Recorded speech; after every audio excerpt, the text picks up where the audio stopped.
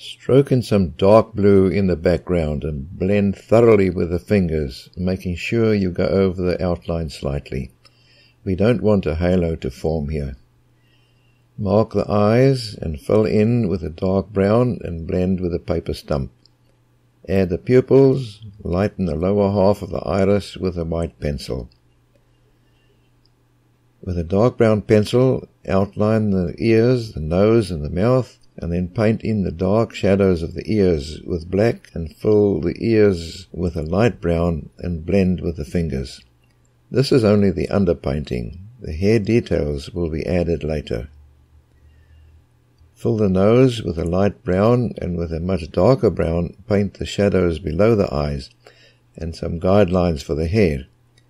Blend the ears with a light pink and deepen the hollow color. With a light grey pencil, show the left eye up a little bit more.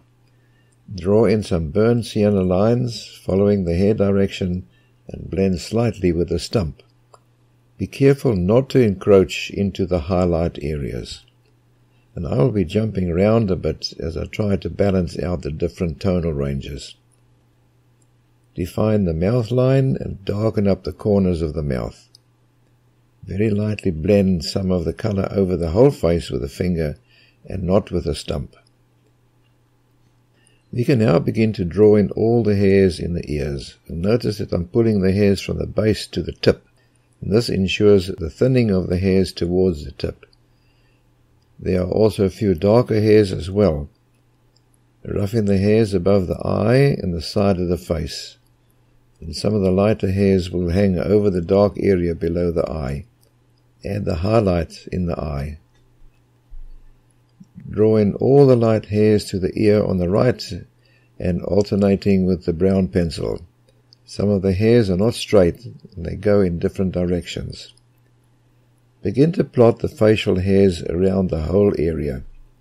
And some hairs overlap into the eye area, so we have to complete the eye, showing the sky reflection and the highlight.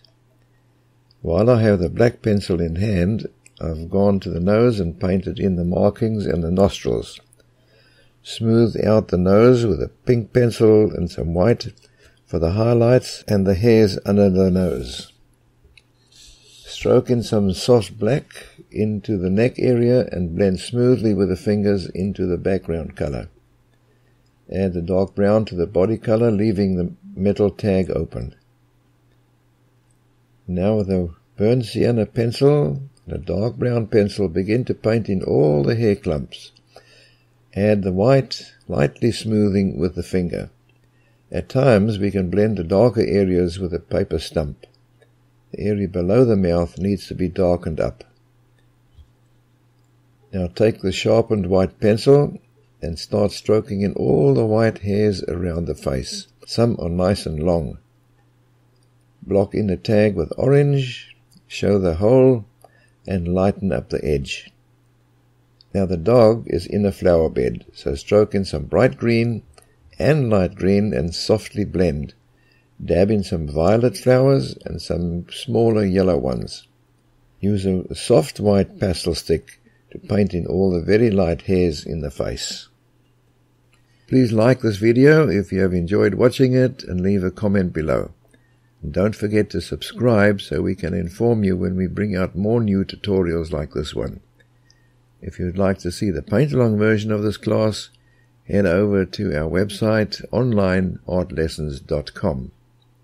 Thank you for watching.